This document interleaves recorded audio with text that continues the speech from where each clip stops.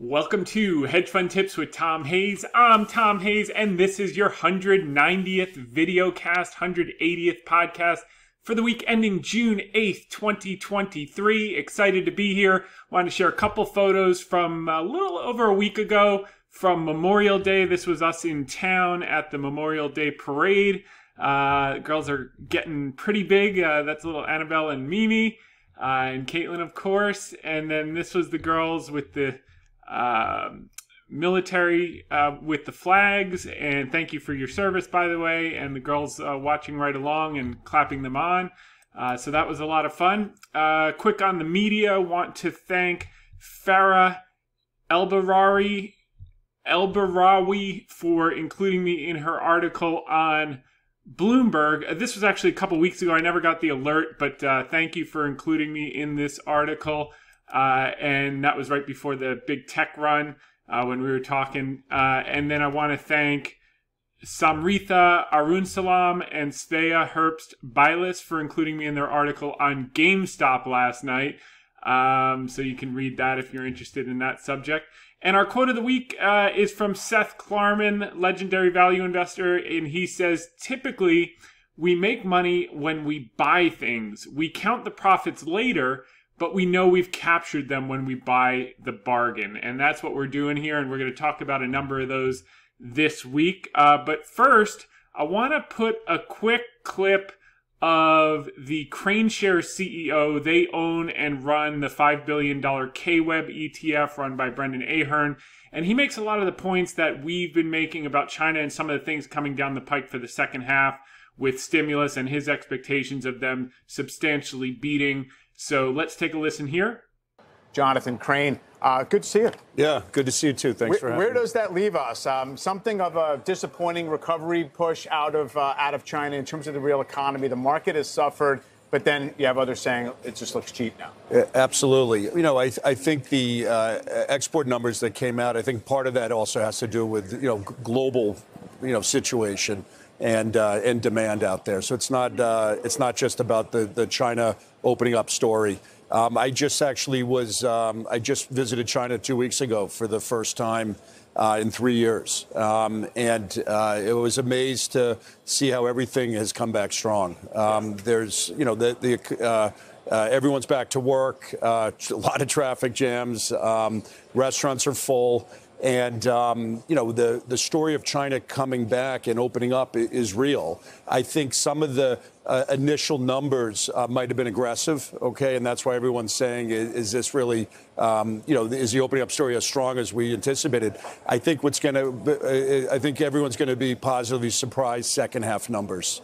It takes time to open up a little bit, Yeah. I guess the question, too, though, is it comes along with this more long-term idea that, there's just kind of a separation underway in terms of disintegration of the economies, us reshoring, things like that. Essentially, this idea that it just seems like less accommodating for our capital over there.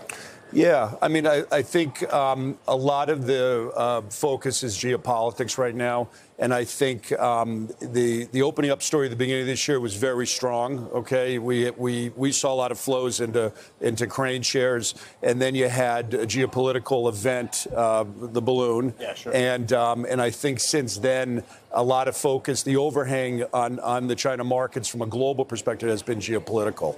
OK, I think that has to get solved. I know Secretary of State Blinken is going to be making a trip in a few weeks, which is a definitely positive movement.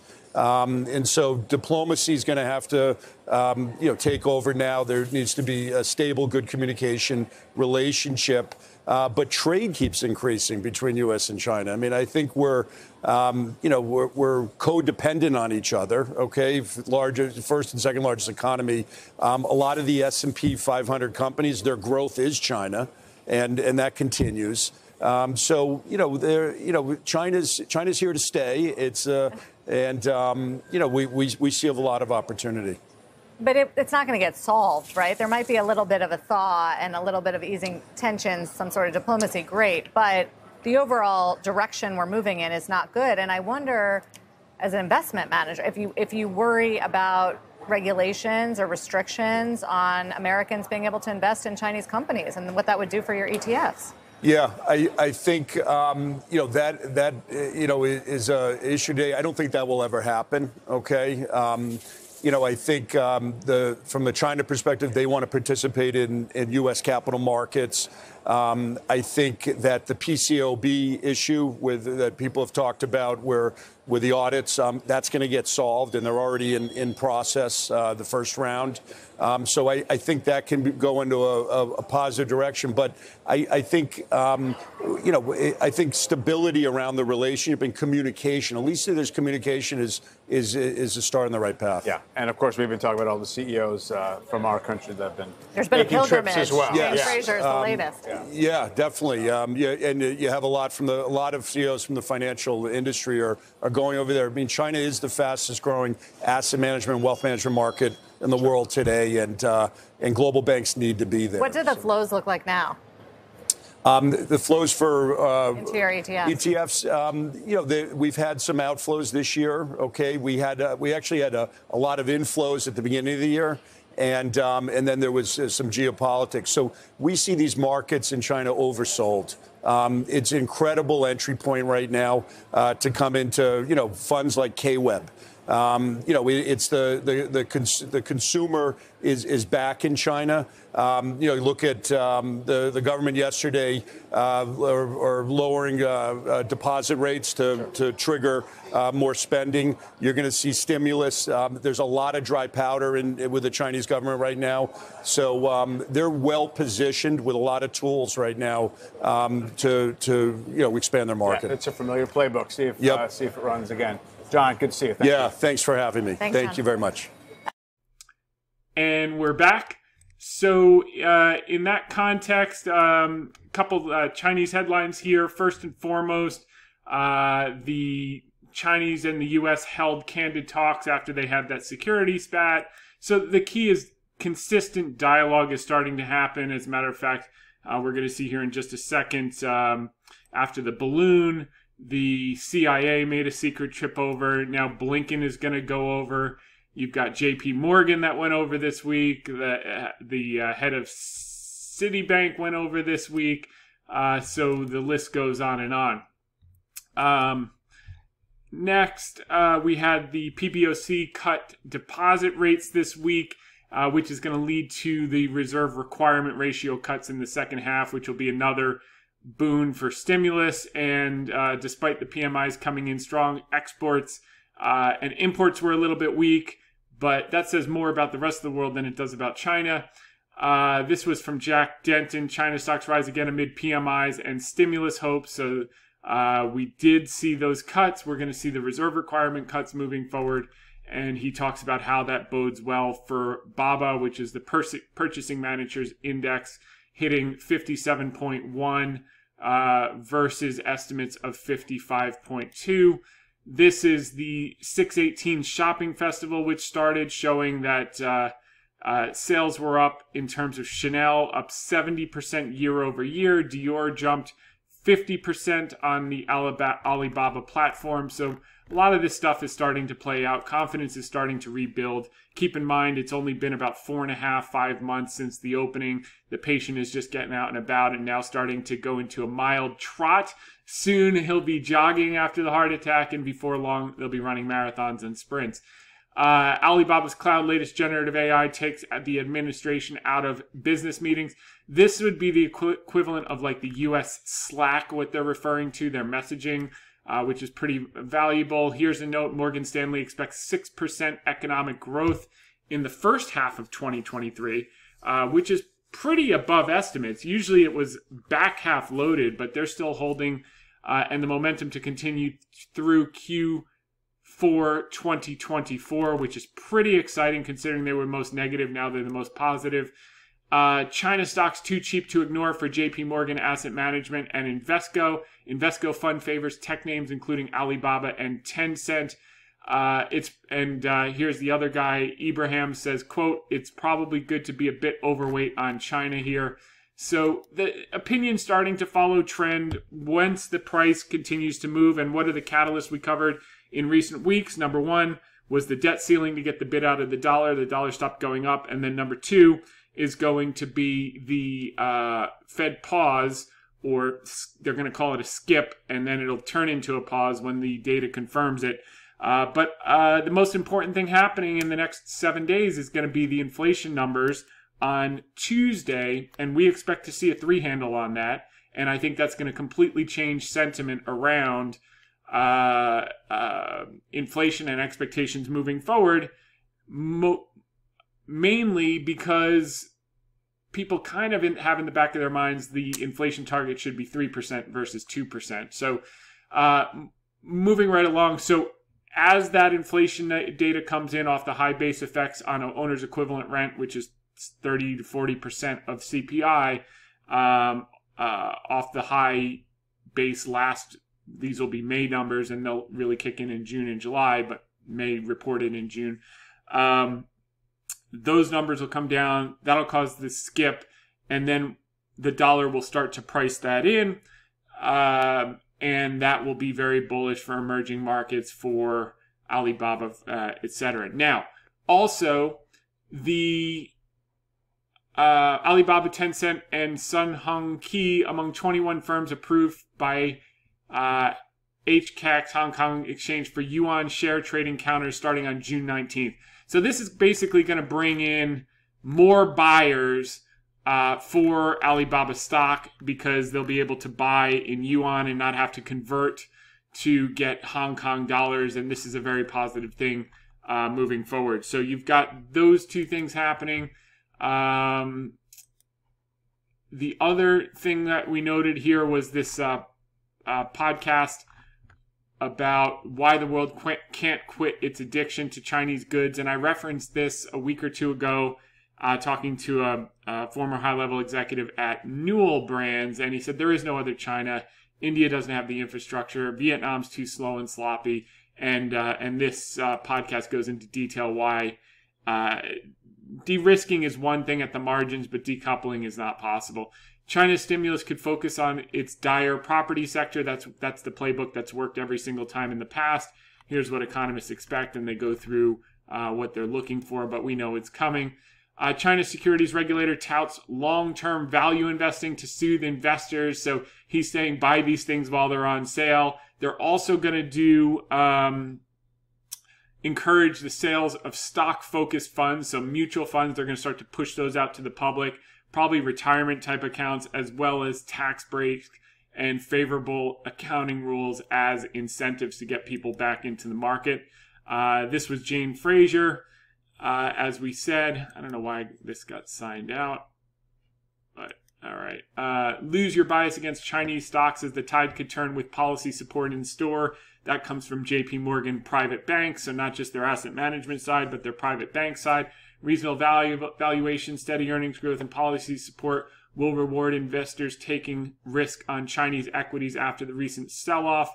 Now, bank says more than 2/3 of its U.S. clients have no exposure to China, and around half of them are materially underweight Europe. And this is key, ladies and gentlemen. We're going to talk about how we were one of the lone bulls. There were a couple others out there in the doldrums in October when the S&P was at 3,600 and 3,700. You had Tom Lee, you had Ryan Dietrich, you had Seth Golden, but that was basically it. And you had some hosts that were open-minded, like Charles Payne on Fox Business, but everyone else was committed to it's going 20% lower after you were already in the hole. And some of the people that run the largest hedge funds in the world were saying that and getting people out of their stocks at the exact wrong time.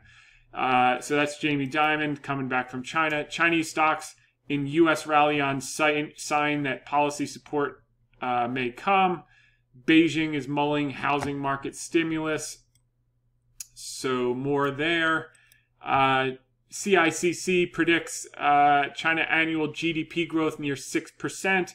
Real estate investment growth may turn positive, so they're looking at that stimulus coming out of the pike, which will be a good thing. That's worked every single time. Top performing fund favors China stocks as bearish tide grows. Chinese firms offer pretty good value in some areas. This is the Invesco guy. Fund likes big China tech stocks such as Alibaba and Tencent.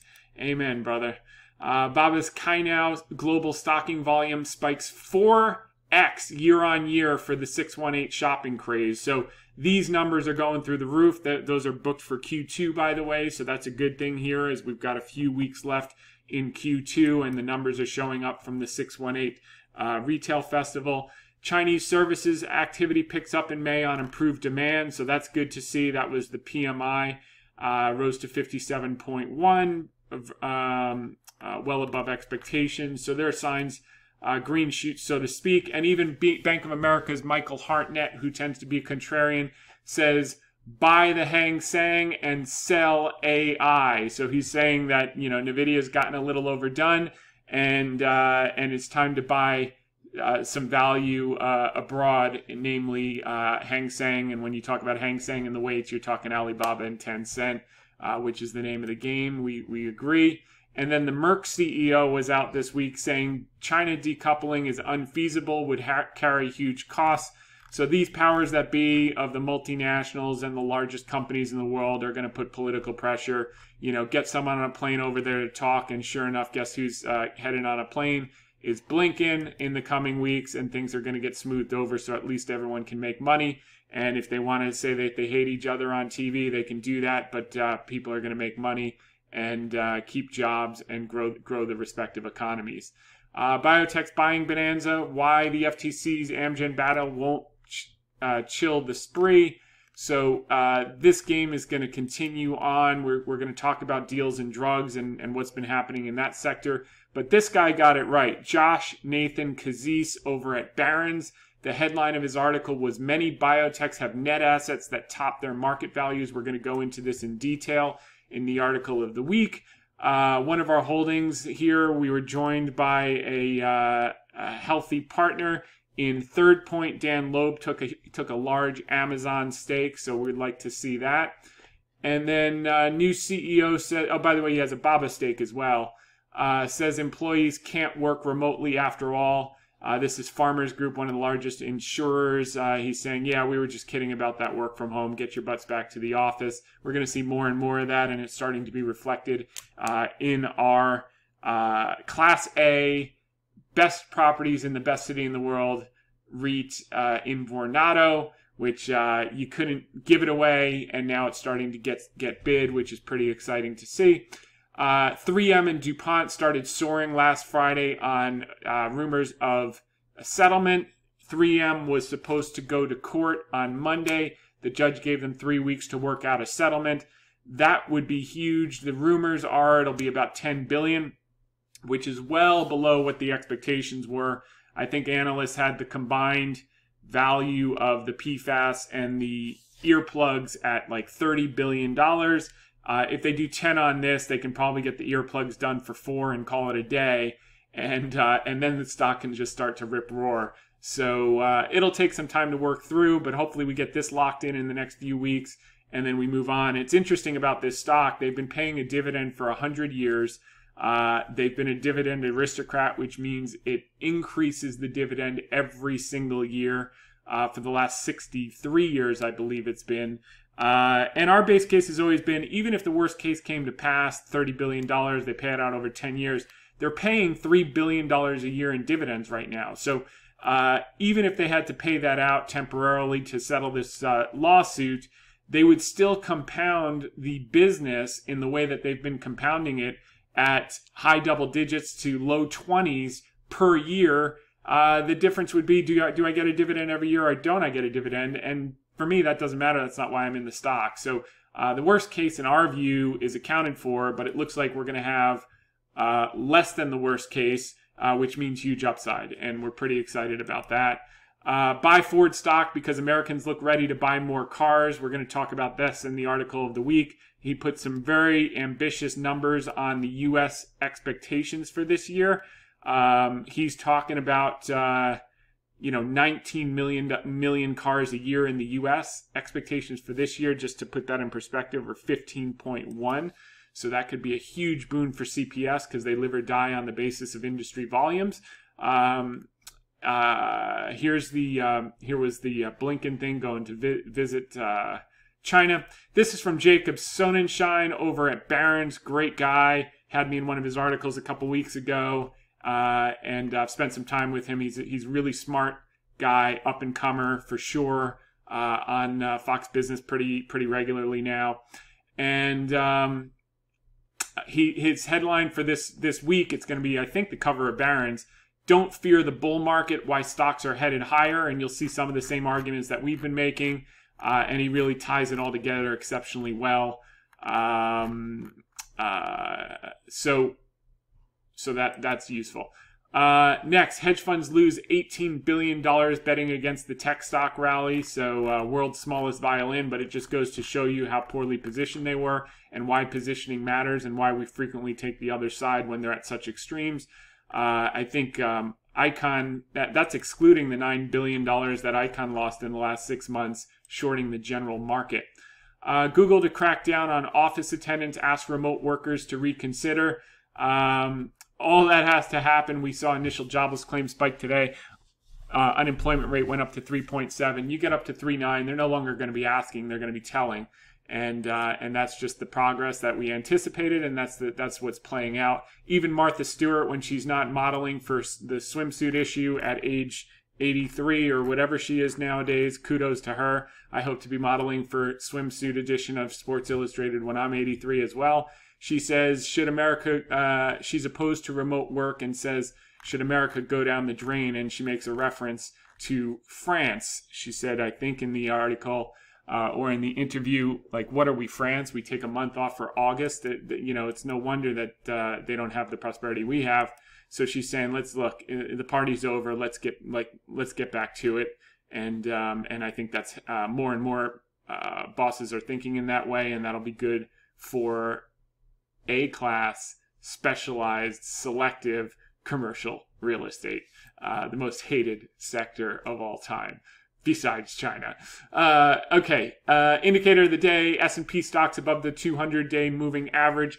So what I like here is, there's been this view that it's the Magnificent Seven. It's just 7 stocks driving the whole rally. And that's kind of been true. But that's starting to broaden out in the last few weeks, particularly the last week and a half after we wrote that article about the sea change. And we're going to talk about that. But you can see it here. There's a lot more room to go. And I think this next bit of the rally is going to be less about the top 7 that have started the rally and more about the bottom 93% that have been kind of left behind, that are now going to play catch up. And all these managers that are underweight, when they go to play catch up, they're not going to buy up. They're going to buy what hasn't worked yet, and they're going to buy with leverage, and they're probably going to be able to catch if they do it right. Okay, next. The one that got away, stock market and sentiment results. Here's our article of the week. And as I said, it was very lonely being a bull last fall when the S&P was in the 3,600s to 3,700s. A few smart hosts kept an open mind at those subdued levels when we were pounding the table to buy equities. See the circled dates below. So I'm going to go through some interviews from October 4th and October 17th. First one was with Will Colaris. He kept an open mind. Probably thought I was a little too optimistic. Chloe Aiello on October 17th kept an open mind on Cheddar. So Will was over at CNBC. Chloe was at Cheddar. Then even in December, when the S&P turned back down, it was at 3,700 and change. The Clayman Countdown over at Fox Business had me on, and we made the bull case, as did Charles Payne. When we were still, I believe, in the 3,800s recently. Charles hung in there, though. He was generally optimistic throughout the whole thing, and created a forum for the few bulls that were around to talk. So that was really valuable. And then I went through, just like a few weeks ago, we went through all those negative comments I got on the day we called the bottom in 2020. I spent some time this week going through all the TikToks from October and November and all the comments on my channel, official hedge fund tips over on TikTok. And you could just see hundreds of negative comments. The Great Depression is coming. This has just begun, blah, blah, blah. And I just replied to a lot of these people, hey, be willing to keep an open mind, be willing to be burdened by the data, And this is a lesson. Everyone pays their tuition when they're getting started or when they're new or inexperienced. When everyone's crowded on one side of the boat, you've got to separate the data from the noise. And that's what we tried to do.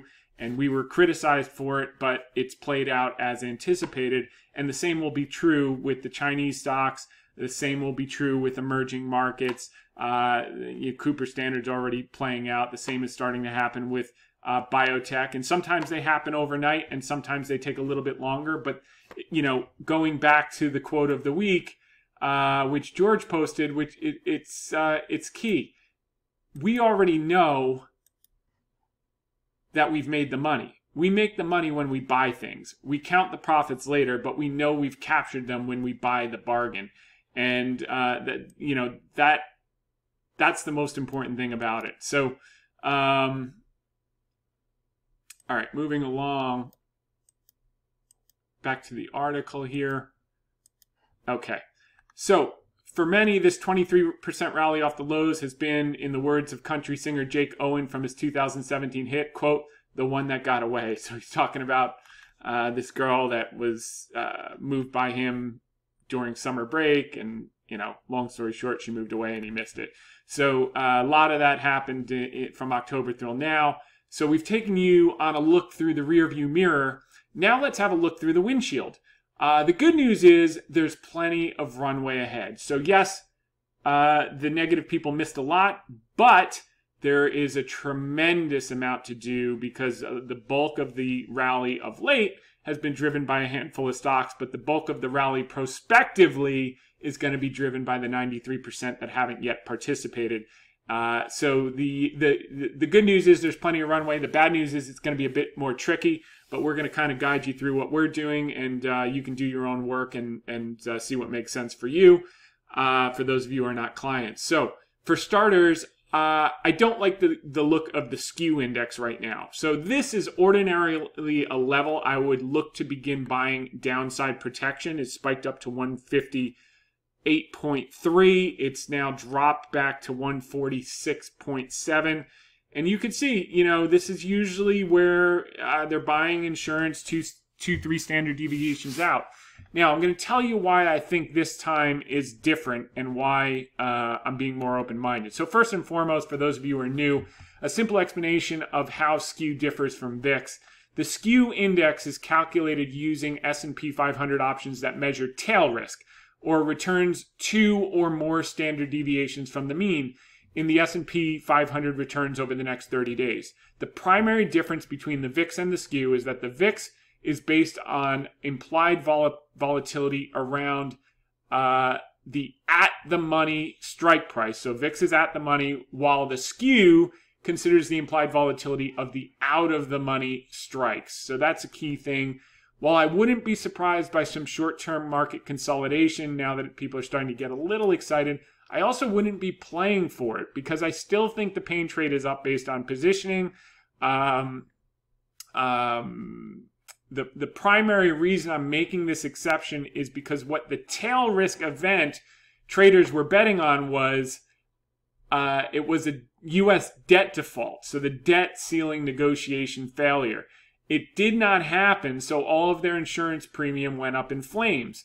And so that's what I think is unique about this situation. And I become way more concerned when skew spikes on no news and a background of euphoria, because the implication is that the smart money is quietly getting prepared for wholesale distribution.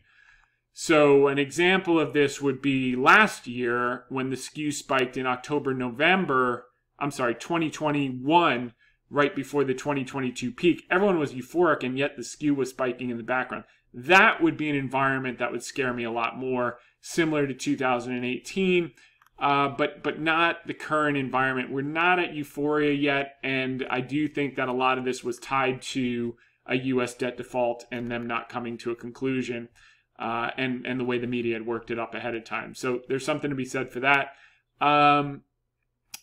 In this case, they were preparing for a nuclear bomb that has since been disabled, and skew is now dropping. So if you take a look at this recent chart discussing the election cycle seasonality we referenced in the Cheddar appearance with Chloe above, you will see there is meaningful runway ahead. And this is the election cycle. We're really just getting off the mat, and this is the time, the period in the election cycle, the second and early third year, where you get the most returns in the shortest amount of time. So I do think the pain trade could be up, and we could press a lot higher than people think.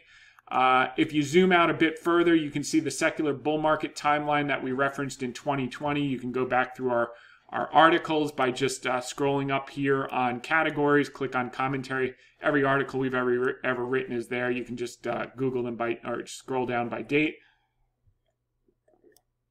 And our core thesis, largely based on demography of the millennial age, has been that this move has got another 10 or so years in it, and we're kind of halfway through this secular bull that broke out in 2013. And this gentleman, Robert Slumer from RBC, and thanks to my buddy over there who passed it along, is of the same camp. And he kind of extrapolated what that could mean in terms of the S&P as we look out to the early 2030s. And he's got a number of 13,500 to 14,000, which would be in line with what happens the second half of secular bulls and the type of gains that you get towards the end of the rally. So I think there's a lot more to do here. We're obviously selective in how we do it. So if we're wrong about the market, we're still buying businesses with a large enough margin of safety that we can make money. But when you get everything working in concert, buying great quality compounders when they're temporarily impaired, plus you get the tailwind of being halfway through a secular bull, it's the best of both worlds. And then you tack a little bit of premium on there and you juice it up. So it's going to be an exciting time for sure. Now, here's where part of my optimism comes from moving forward. This is the non-commercial futures positioning on the S&P 500 minis. This is basically hedge funds and large traders. And managers are the most short S&P futures since the last debt showdown in 2011. So this is where they are now. Last time they were this bad was 2011. That was a monster time to buy. Other instances of extreme shorts crowded to one side of the boat that were great buy opportunities besides 2011 were 2020 and 2015, 2016. The bear camp will point to the one exception in 2007 as a reason to be bearish. But I would take issue with that due to the fact that cash levels were still euphoric in 2007, meaning managers were still aggressively in the market and in equities versus today where they're still in excess cash, even following a 23% rally off the lows since October. So you can see the cash levels here. They were at almost all-time lows. They were basically euphoric. The only other time they were ever lower was 2004. And here we are basically at higher cash levels still than the great financial crisis lows in late 2008, early 2009, the euro debt and debt default lows in 2011 and late 2011 and also in 2012, and then the 2015 and 16 drawdown as well as the pandemic lows. So we're at crisis level cash levels. In 2007, they were at top level cash levels, which means they were fully invested. So today's cash levels more closely resemble the 2011, 2015, 16 levels that coincided with aggressive future shorting versus 2007 when managers were still fully invested in equities. The continued cash and worry imply, even if we get some short-term chop here in June, which would be normal seasonally, that the path of least resistance and the pain trade based on current continued defensive positioning is up. Now, earlier, I referenced the next move higher will be trickier. What did I mean by that? Well, last week, we made a bold claim that we are now on the cusp of a sea change and that a new group of stocks would start to outperform on a relative basis to the Magnificent Seven tech names that have driven the rally thus far. So the Magnificent Seven are Meta, Amazon, Apple, Microsoft, Google, Tesla, Nvidia, etc. And the remaining 493 companies are up 0% year to date relative to the S&P, up 11%, and those are up, big. So also you can see their growing influence. They're now, the top 8 stocks are 31% of the S&P's total value. So that's going to revert to the mean. That doesn't mean they're going to crash. It just means they're going to perform less well as the market goes up. And the 93 that haven't performed are going to perform much better than they have. So, and by the way, it's interesting. I look at some of the stocks that are flying, and I'm seeing, I didn't quite piece it together, but a common denominator is they have high dividend yields. So you basically just got ahead of the debt ceiling. You had peak yields in the treasuries, certainly 0 to 2 year, and so there was no reason to be in dividend stocks. So people were selling that because they get the same 5% yield they were getting in these dividend yielders in U.S. treasuries. But now that the debt ceiling's done, and now we're going to get the skip or pause next week, provided the inflation numbers come in as we expect, yields are going to compress, and the demand for those stocks with high dividends is going to go up. And that's where you're going to see the 3Ms, the VFCs, the VNOs. Even though VNO has deferred their dividend payment till the end of the year, they still have to pay it before the end of the year. All these big dividend stocks that have been taken out to the woodshed, it's not Stanley Black & Decker. It's not because their businesses are that impaired. It's because of the supply and demand for the yield, and they couldn't compete. Just like the banks couldn't compete on deposit rates with the U.S. Treasury, neither could these companies that people were in for the dividends, REITs, okay?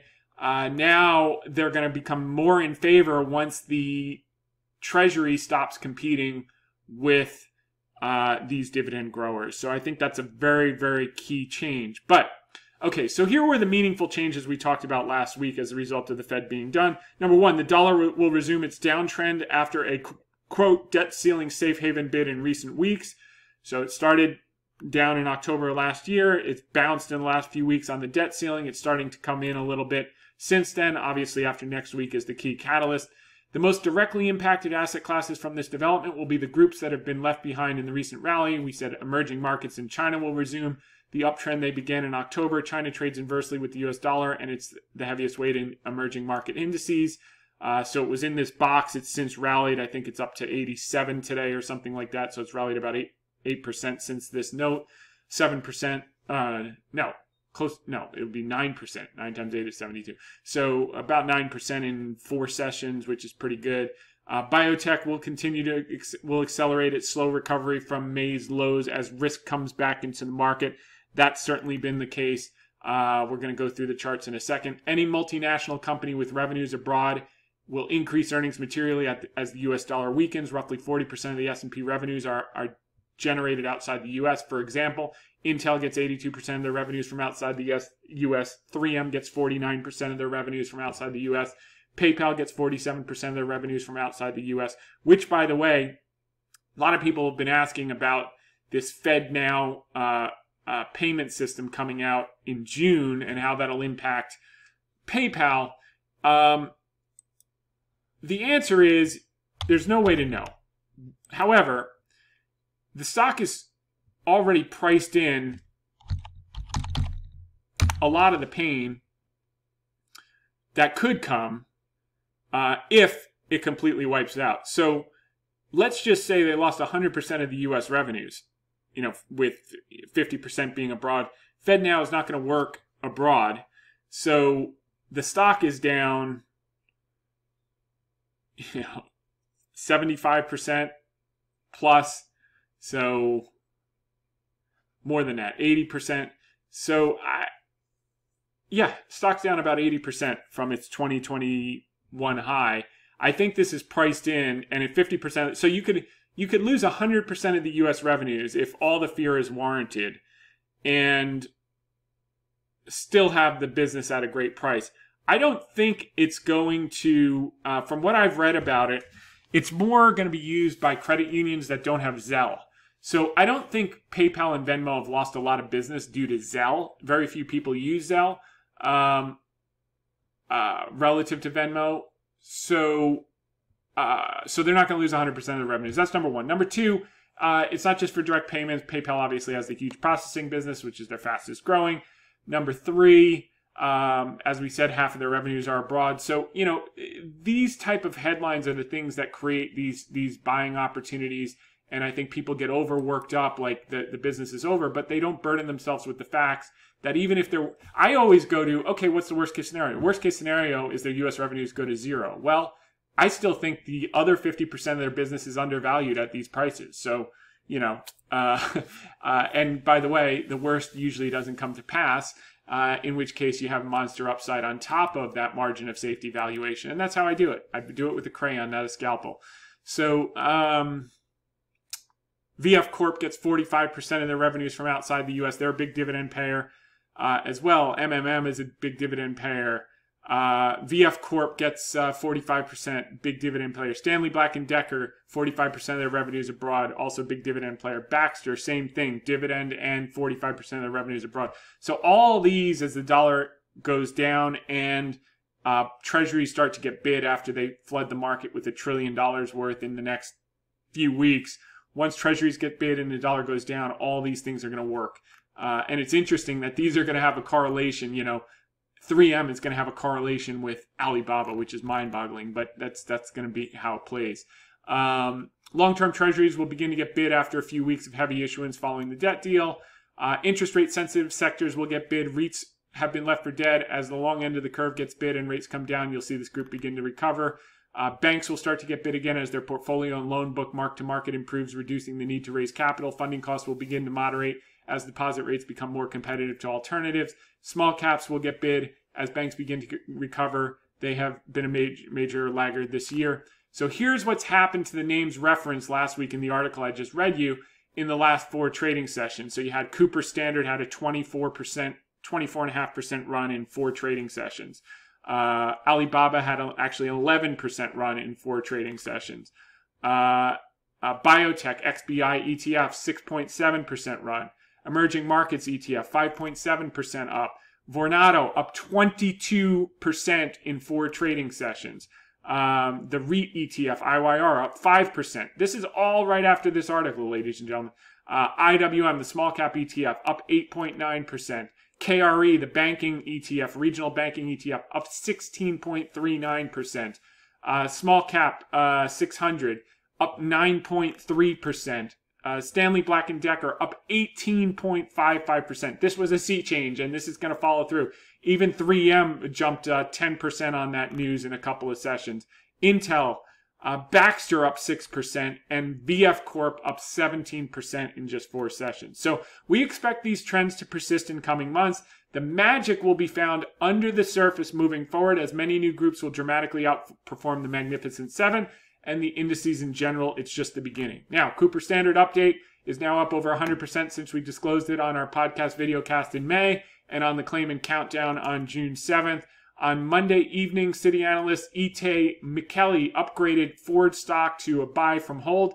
The following rationale he laid out, if it comes to bear, will be tremendous for Cooper Standard, as OEM volumes, original equipment manufacturer volumes, are the lifeblood to their profitability. He said, "Our latest survey revealed a surprisingly strong density outlook," wrote the analyst, which is code for people are buying cars more than we expected.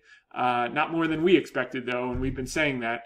Suggesting that recent auto demand resilience reflects a genuine increase in wallet share, Michele cited, quote, "more constructive view of U.S. auto demand post our survey, and our above consensus estimated 2023 earnings per share for the Ford stock upgrade. Not only do Americans still like to drive, but they're also willing to spend more on their vehicles. This means annual light vehicle sales could hit 19 million in the U.S. in coming years," wrote Michele.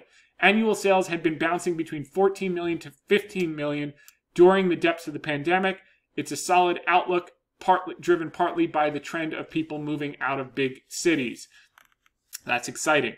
Alibaba update. On Sunday, I posted this table from Monish Pabrai. He's a long-term value investor. It illustrates the magic of buybacks over time, and more importantly, the exponential effect they can have the more the company shrinks the float. And what's really amazing about this is the exponential growth. So in this table, he shows the magic of buybacks, and he says if the company buys back 50% of their stock, you're going to get a 2-bagger. If they buy back 67% of their stock, you get a 3-bagger.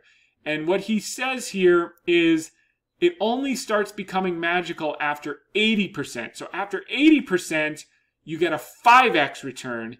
After 90%, you get a 10-bagger. After 95%, you get a 20-bagger. 98%, you get a 50-bagger. And 99%, you get a 100-bagger. Now, what his assumptions are based on is the return without a change in earnings or PE multiple. So he's assuming 0 multiple expansion, 0 earnings growth. Obviously, what's questionable about this analysis is as they buy back stock, it becomes more expensive to buy back stock. But it's kind of immaterial because they continue to use the cash. And I equated this to Alibaba because, and I said how 10-baggers can happen. This is an exceptionally important table by Monish Pratap, hat tip to Q Compounding. In the case of Alibaba Group, with over $60 billion of net cash and generating $25 billion of free cash flow per year, which is growing to $30 billion, CEO Daniel Zhang could buy in at least 90% of the company within 5 years or less. And let's see what else I wrote here.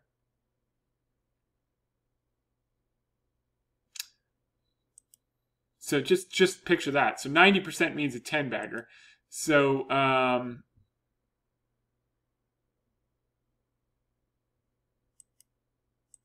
okay. This assumes. Okay, so Daniel Zhang could buy in at least 90% of the stock within 5 years and have a 10-bagger plus. This assumes no growth in any business line. This assumes that we continue to grow at pandemic lockdown levels in perpetuity, which is just completely unrealistic. But that's how the stock is priced at the moment, and that's going to change. So, again, if they buy in 90% of the stock, which they can do, and by the way, as they break into smaller and smaller pieces, you know, the political situation may not look favorably on one company being worth $1 trillion, but 5 companies each being worth, you know, on average 100 to 300 or 400 billion dollars would fly under the radar. And I think that's kind of the thinking in mind with this strategic restructuring. So with the company IPOing and spinning into multiple divisions, there will be greater latitude to extract value for shareholders, both from an economic and political standpoint, i.e. sometimes it pays to fly under the radar. We do not expect a 10-bagger out of Alibaba, but we do expect a multi-bagger over the next few years. We've discussed our estimates of fair value repeatedly on past podcasts and videocasts, as well as our sum of the parts overview here.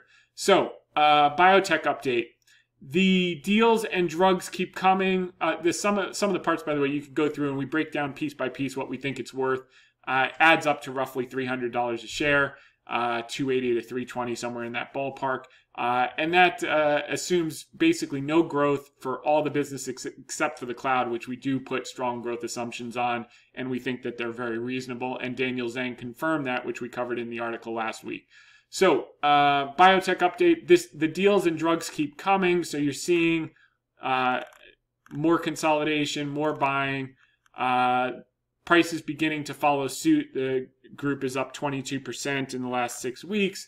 And you can see here the long-term view. You had the crash before the tightening cycle in 2015 to 16, just like you had last year ahead of the tightening cycle. And then you get this rocky rebound. It rallies up, and then it checks back before making the final parabolic run. Rallies up, checks back, and we're starting that final parabolic. So I'm very optimistic on the biotech. That's a big position for us. And it's starting to work very nicely. People starting to figure out what we've been saying since last year. Quote, this is from the Josh Nathan Kazis article on Barron's. Many biotechs have net assets that top their market values. What does this mean? So he's talking about Atea Pharmaceuticals being worth more dead than alive, which means if you bought all of Atea's shares and paid off all of its debt, the cash and other liquid assets remaining on its balance sheet would be worth more than what you spent. It's not alone. The collapse of biotech valuations since early 2021 has left a substantial number of biotechs in that position, which is known as having a negative enterprise value. And as of Wednesday, there were 23 biotechs with negative enterprise values in the S&P Biotech ETF XBI and the IBB. Many more were on the brink. Roughly 280 stocks in the two ETFs have 60 have enterprise values below 100 million. Rate hikes by the Federal Reserve since early 2022 have soured investors on risky long-term bets like biotech. One leading biotech analyst, Michael Yee of Jefferies, wrote that he expects biotech stock prices to start to rise in the second half of this year as investors anticipate interest rates dropping in 2024. We couldn't agree more, and that was our basis, the basis of our thesis. So now onto the shorter-term view for the general market. This week's AAII sentiment survey, bullish percent jumped to 44.5% from 29.1% the previous week. Bearish percent dropped to 23% from 36.8%. The retail investor is getting giddy with excitement. This can stay pinned for a while before they get taken out to the woodshed. I do think the pain trade is still up. We're just getting started. These can stay pinned for many, many months. CNN fear and greed indicator jumped from 61 last week to 76% this week. This is why I'm kind of like, if we got chop, it's not the end of the world. You could expect some. But I just think it's been in the doldrums for so long that this is going to get elevated and stay pinned for a long time and keep drawing the bears in and keep ripping their faces off with premium. So sentiment is getting, would not surprise me if it stays pinned for a bit to force people out of their bunkers and back into the market. And finally, the National Association of Active Investment Managers dropped to 53% this week from 65% equity exposure last week. Managers will have to play catch up or find a new vocation. Moving right along, earnings. Top 30 weights of the retail sector ETF. Cumulative earnings power of these 30 stocks was revised up by 2% in the past 60 days for this year and up by 35 basis points for 2024. So while everyone has been calling nonstop since October for a 20% drop in earnings, we've gotten the exact opposite. Earnings estimates have started to go up for many of the sectors. Transports, top 30 weights, revised up for 2023 by 69 basis points, and next year down 1.23. We'll see. So this is transports. This is probably on the basis of air travel normalizing. We'll see. But they're basically flat. They're not dropping the 20% that they had anticipated. Here was that CAC and PMI number came in at 57.1 versus 55.2 estimated. And then today, here was the initial jobless claims came in at 261,000 versus 235. That should keep the Fed in their box and keep this skip happening next week and until the inflation data makes the skip a pause. This was a key number. If this came in hot, boy, and it would have been harder and harder to make that case, even though they've been preparing the market for it. With this number here and the 3.7% unemployment and the softer earnings growth, I think they've got the clearing that they need to pause, to skip, and then turn it into a pause, which is really good news. As we said here, we saw this spike up in earnings in recent weeks, And now let's get to the Ask Me Anything questions. Okay, so you've got, Tom, what is your opinion on SoFi with the debt ceiling agreement that was passed that included the restarting of student loan payments? Brady Todaro. I don't like SoFi. I think SoFi is basically a Me Too business that has been promoted by Jim Cramer because he's friends with Anthony Noto, because Anthony Noto took TheStreet.com public in 1999, probably when no one else would take it public. And I don't see any differentiating qualities. I mean, loan consolidation, you can basically do anywhere. I think it's been a promote. They've got a nice stadium, but that's usually not a good sign, usually more likely a bad sign. I would just say, let's just take, I'll burden myself with the facts here, but negative return on equity, negative free cash flow, negative cash from operations, negative. This is just a promote. I'm going to say pass, and I hope that I'm wrong, and I hope they succeed in a major way. because it's good for the country and it's good for everything else, but it's not for me. Sophia, Emma, and by the way, that's not to take anything away from Anthony Noto. I think the guy is a great guy. He served our country. He was a military veteran and the whole thing. I just don't see anything extra special about the business itself. Sophia, Emma, Thomas, you are awesome. Thank you for everything you do. Thank you for listening and sharing. You've mentioned previously that China is not ideal for long term based on the population issues and the growth rate decline. Do you think Munger also shares a short term perspective and you taking a 1 to 3 year outlook simply because you're running a long short fund? In summary, it seems to me like buying BABA right now is effectively a diversified long position on China growth, something which could compound for many years to come.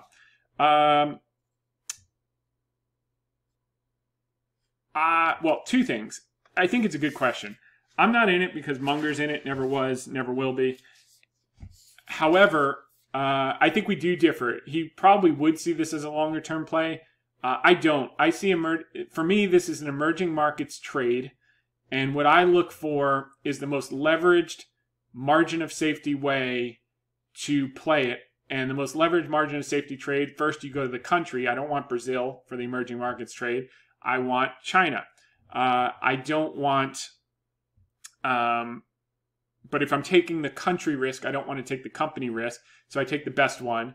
And then how do I distinguish from all the other e-commerce platforms that compete with Tmall? You got JD, you got Pinduoduo, you got a million of them. How do I differentiate? Well, I have the best cloud business, and that's where all the growth is going to come from. So for me, this is a currency trade wrapped up as a safety margin of safety business enterprise. And I do think that their demography is going to catch up with them. That's the bad news. The good news is it's not for another 3 to 5 years plus. And that's my general time horizon on an investment because I have to deliver capital back to investors and they want to see a large enough return in a reasonable amount of time. And I think this meets all of that criteria. So the reason I wouldn't take it long term is emerging markets tends to be a currency trade. And I think that the conditions are set up for it to work both on the currency side, on the business side, on the deregulation side, on the emerging market flows side, on the dollar week side, and the demographic side for the next 3 to 5 years. And then after that, I don't want to be involved. I want to start to look at India with my China profits. I think it's early days for India. I know they've had a big run, but I think their infrastructure is going to develop. I think their population is going to age, and I want to get them right. I want to get the Indian trade in the future right where the China trade is now. This is the sweet spot from 33 to 38 to 40 during the family and housing formation. That's when all the spending happens. You go through history over the last 200 years. You can see all the booms around the world by country, by population. So it's going to be a huge run in India, in China, and then those profits are going to be rolled into India depending on conditions and opportunities there at the time. Volislav Milutinovic. Hi Tom, big fan of the pod. Was wondering if you could look at Boohoo. It's trading about 5 times normalized earning, while 2 years ago Wall Street couldn't get enough of it at 50 times. I can understand the macro concerns, but now it's trading below IPO price despite having grown the business substantially over the past decade. Thanks in advance. Keep up the good work. Boohoo, we have a small position in a competitor called ASOS.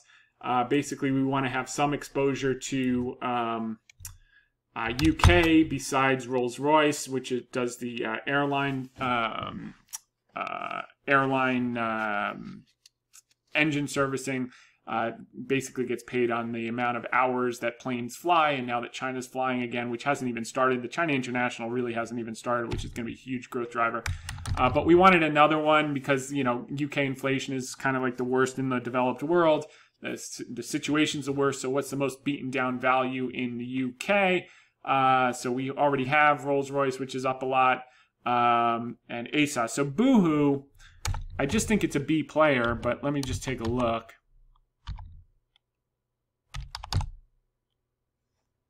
But it's basically the same trade. They also have Farfetch, but Farfetch, there wasn't really enough. They were too new for me to get interested. I like to see how businesses operate through cycles, and while I'm not thrilled with the ASOS CEO, he seems like a suit from McKinsey that's not really a great operator. It's too good of a business to screw up. And as the economy normalizes, they have such a large share in the UK. I think it's going to be a very levered play to do good things. So, yeah, it looks like you're getting a little recovery in Boohoo. Let's see.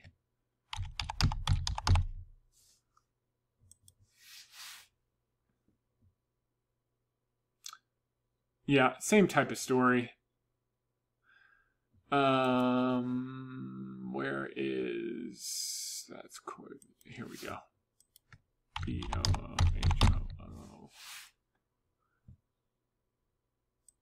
I think you basically have the same trade that I have, except mine has more history and a greater share, which gives me more confidence in making that leveraged of a bet.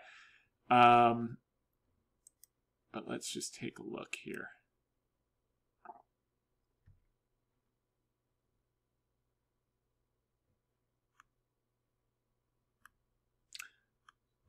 All right, so you're losing money the last 2 years. And cash from operations is okay.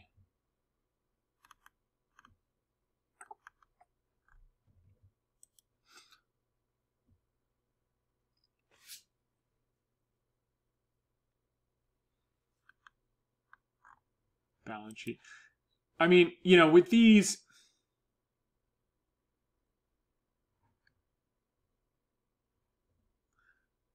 balance sheet looks okay.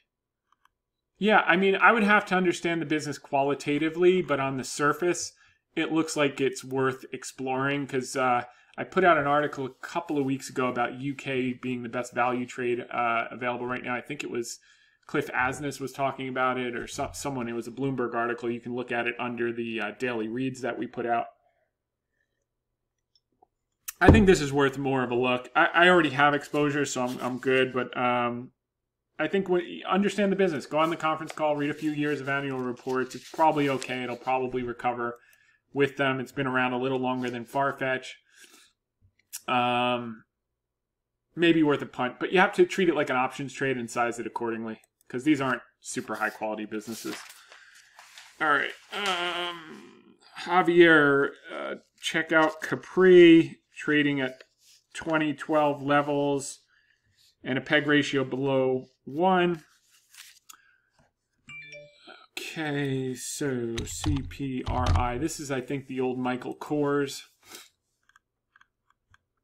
which should get some legs in China.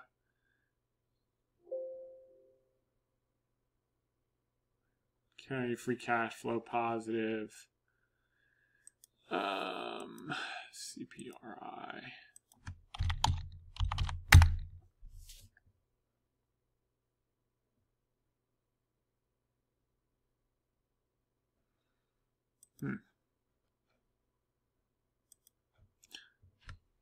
It's interesting. It's interesting that I think the business has grown a lot. Did I pull this up? No, it's Carrier. Capri. Yeah, I mean, this is interesting. The business is... Cash flow hasn't really grown a lot, but the business has grown a lot, and the stock's basically done nothing since inception, since its IPO.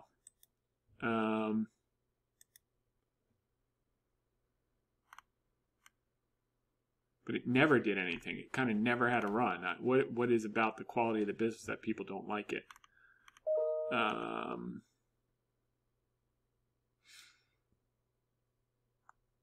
Generates a lot of free cash.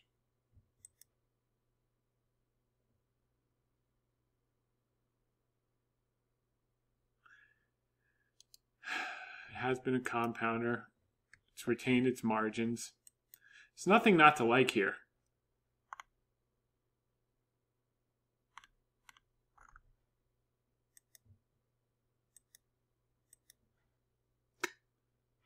Wrong one.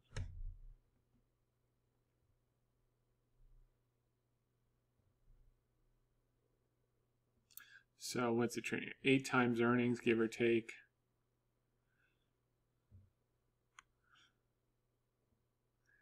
Sales are growing. All right, so it had Kors, consisting of Michael Kors, Jimmy Choo, and Versace.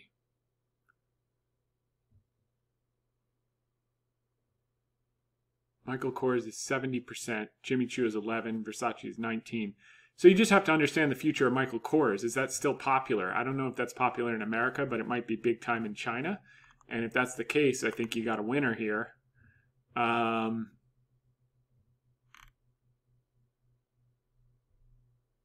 I don't see anything not to like. So I think reasonable expectations, you could have a double in a couple of years with this one. But you got to qualitatively understand the business, because that's a lot of exposure to that one brand. And you got to see where is the demand coming from and why. But generally good work, Javier.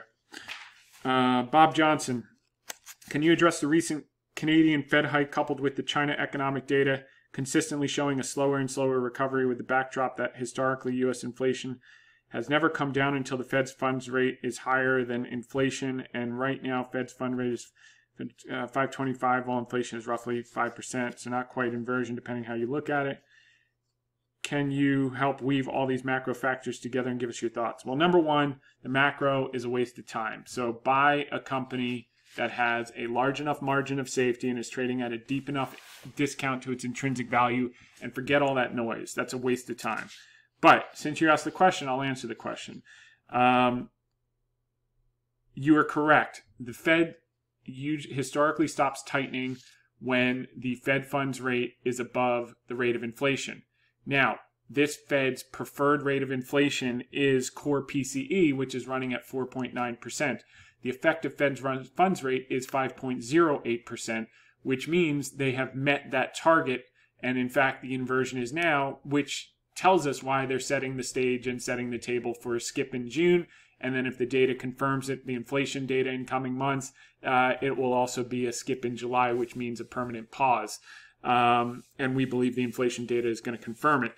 So that answers that question. The Canadian Fed hike, the Canadians, I know I got a lot of lovely Canadians that listen in, and they bought me that beautiful hockey jersey, but I got to say they're making a lot of mistakes lately, and they're trying to choke us out with this smog in New York from their wildfires. But no, in seriousness, I hope everyone up there is doing okay.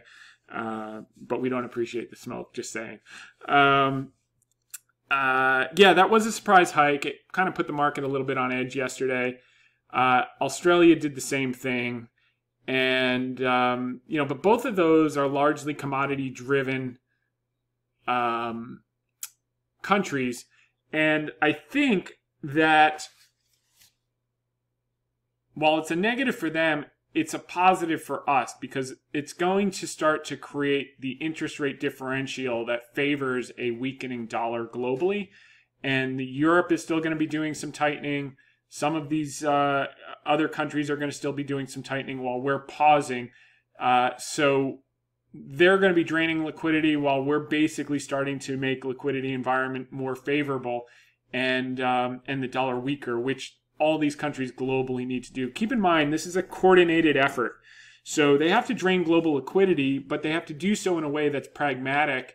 And right now, the best thing that could happen to the global economy is that the dollar starts to weaken on a relative basis, both for emerging markets and for the U.S. So I think we're going to see more and more of that. And while in the short term it looks like a negative, I think it'll actually prove to be a positive. And keep in mind, in terms of Australia and Canada, as resource-driven economies, you are going to see that resource demand really accelerate up. So, I was looking at copper today, for instance. As China starts to crank in the second half, their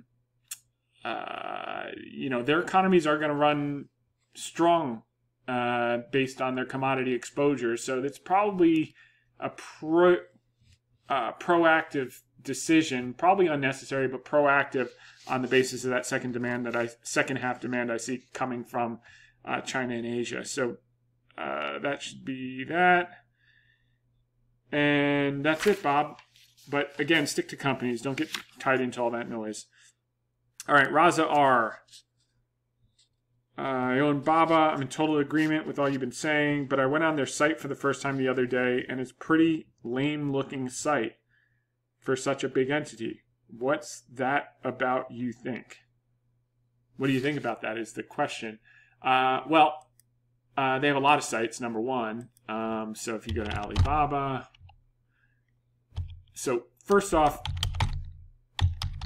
Raza, I would suggest that you lighten up your position, because on the basis of this question, I can see that you haven't done a lot of your own research. And you really need to do that to own a company. So, this is opinion, not advice, as I always say. You really have to understand what you're owning before you own it. And, in the case of a lot of these Asian websites, look like this. Number one, so this is Alibaba's main site. It's perfectly fine. But then you've got Tmall,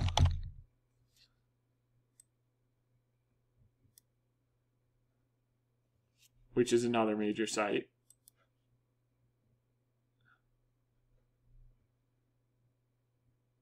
Which is all in Chinese. You can't even get it converted to English. So I can't tell you if it's a good or bad site, but I can tell you the numbers based on how they're reported. Then you've got Taobao.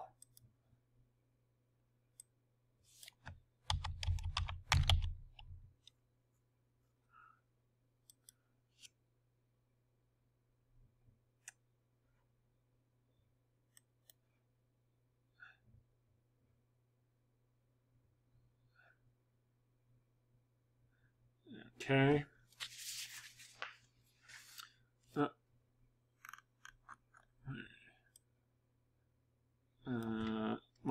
all right, I'll get Taobao in a second. AliExpress.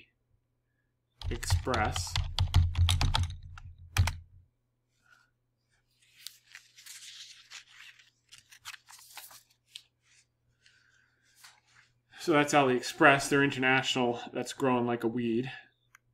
And this is what it is. I mean, it's just a ton of different products. It looks a little different than the U.S. sites, but this is how they like it in Asia and globally, and it seems perfectly functional to me. I mean, you want products at a good price, and that's what they deliver.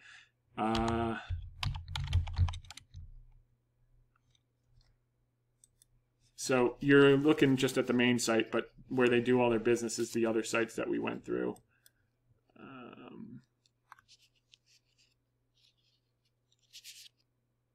Here's Taobao. I think this one you can convert to English if I'm not mistaken. But they're all pretty much the same. I mean, it's just, that's what they are. They're e-commerce. You click on the category you want, and they offer you deals, and you buy them. And you make Tom Hayes and his investors tons of money over the next 24 months. That's the whole idea behind this site. So there we go. Then on TikTok, I got a few questions. Sasol, which is an energy company.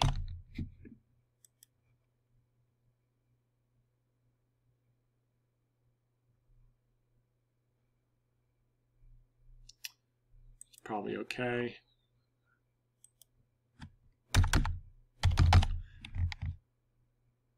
I'm just not, I just don't think that a lot of these integrateds have come down enough relative to energy for me to get super excited. When I can buy Alibaba, at $130 billion net cash, there's nothing on offer for such a highly cyclical business. That's, just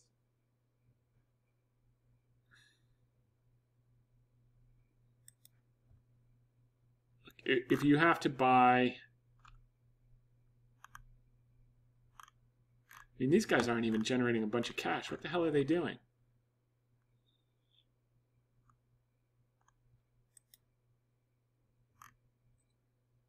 Nah, this is a garbage business. I'm going to pass on that one. The price will probably go up, but that's not the one I'd be in.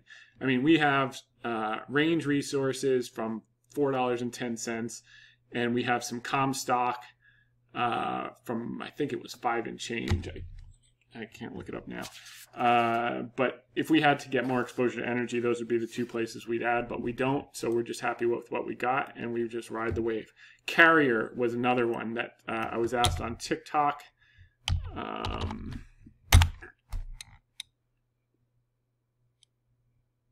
Okay, so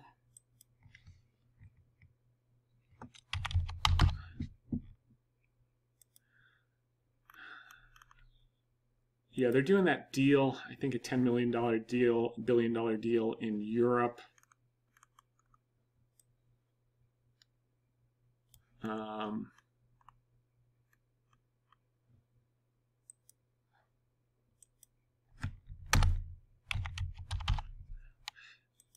I did take a quick look at this one before.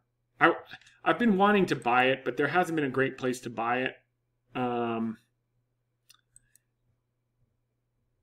It's a great business. It'll continue to grow. Margins have come in a little bit of late, but the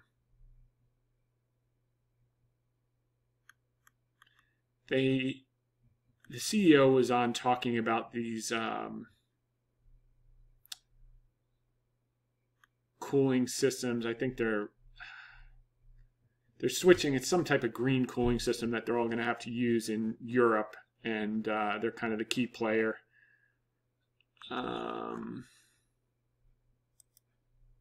See if they're generating cash. Yeah. What was this? Cash acquisition. So yeah, changing cash, free cash. I think long term it's okay. I would want I'd want a bigger discount, and I'm probably not going to get it. So I'm just not going to participate. But it's okay. But there are better risk rewards for my money. They are buying in shares. That's good. I mean, it's okay. It's okay. I think it's gonna. I don't think I can make a double in a year or two. So I might, but it's not clear to me. So I don't think you'll lose a lot of money owning it. I think it's okay. Got into Meta last year in the mid 150s. What do you think of Meta in the long run? I think Meta's good. I mean, I wouldn't buy it up now. Number one, good trade. I think I'm a hold. I wouldn't be initiating new positions here. You know, if you own it at 150, maybe it checks back to 200, scares you out of your stock, but just hold on to it. I think over time it's going to work its way back to new highs. Like I said, when it was going through that turmoil, never bet against Zuckerberg, and sure enough, he delivered. All right, Eric Fromm off of TikTok. How do you respond to the S&P 500 rally, primarily being carried by 7 large caps? The rest of the 493 companies are up 0%. We just covered that in the article of the week. That's broadening out, and that's the opportunity for the next 6 months. Jason Patel, 2 questions. You've been at this for a couple decades and extremely knowledgeable on the history of the markets. Where does the China Baba trades rank for you in your mind? Is it a generational opportunity to be buying China companies at these valuation levels, risk reward, or would you consider it on par with a lot of other big macro trades or dislocations you've invested over your career? I can't objectively assess due to lack of experience in the market. It seems to me like a trade investment op that lines up once in a decade or maybe longer. Generationals may be a stretch. I think this one's probably once in every 5 years. I mean, you know, if you look at it, it'll be like a 3 or 4 bagger. That's not huge. I mean, but the thing about it is, it's not what makes Alibaba great. It's not that it could be a 3 bagger or 4 bagger over the next couple of years. What makes it great is that the margin of safety and the moat around the business is such that it afforded us the opportunity to put massive size into the position.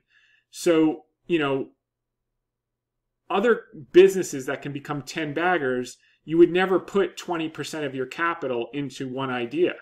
You just couldn't do it. It's not safe enough. You know, the risk is commensurate with the reward. You wind up with the 10 bagger outcome. But by definition, the risk of it being a zero had to exist. It was probably overestimated, but it had to exist at the time that the 10 bagger was served up. And our job was to do bankruptcy analysis and say, okay, it's not going bankrupt. If it doesn't go bankrupt, all the operating leverage, it could be a 10 bagger like Cooper Standard. But we couldn't lean as aggressively into that type of thing, which will wind up being a 10 bagger plus, as we can into Alibaba, which will wind up being a 3 bagger. So at the end of the day, the key is it generational from the standpoint of the amount of money you can make because you can size it up so much larger? In our view, yes. But in terms of the amount of multiples that we expect to cash out at, no, there are many other opportunities that are bigger. You just can't size them as bigger because they don't have as clear enough of a moat or stability or share or runway. And that's how I would think about that. So in terms of total money, you can have a 3-bagger that you can size into that winds up making more than a 10-bagger that you can't size into at the end of the day is really what it comes down to. How far do you expect the Dixie to weaken in coming years? 90 range and potentially stabilizes there, similar to where it traded in the 2015 to 21 time frame, or given Powell's policy errors, will we be forced to eventually ease to such an extent that we may see the dollar drive back down to 2005 to 14 levels, 70 to 80 range? Could the current AI innovation foster enough growth to limit or slow the dollar from weakening as much as maybe you previously anticipated? I imagine a move just back to the 90s is quite significant for China companies, let alone if Dixie weakened to 70 or 80s. Trying to gauge how you're thinking about the length and depth of the dollar weakening cycle through the next few years in relation to the dollar traded over the last 20 years. I think you're overestimating it. The bottom line is the dollar just needed to stop going up.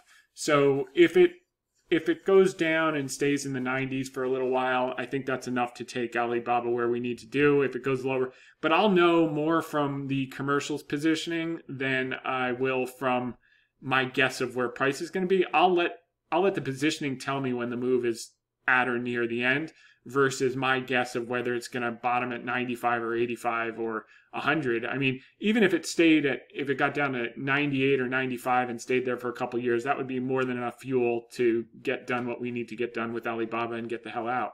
But I'll let the positioning dictate to me where the price move is going to end versus me dictating to the positioning where I think it should end. That's how I think about that. But the key is the direction, not the magnitude.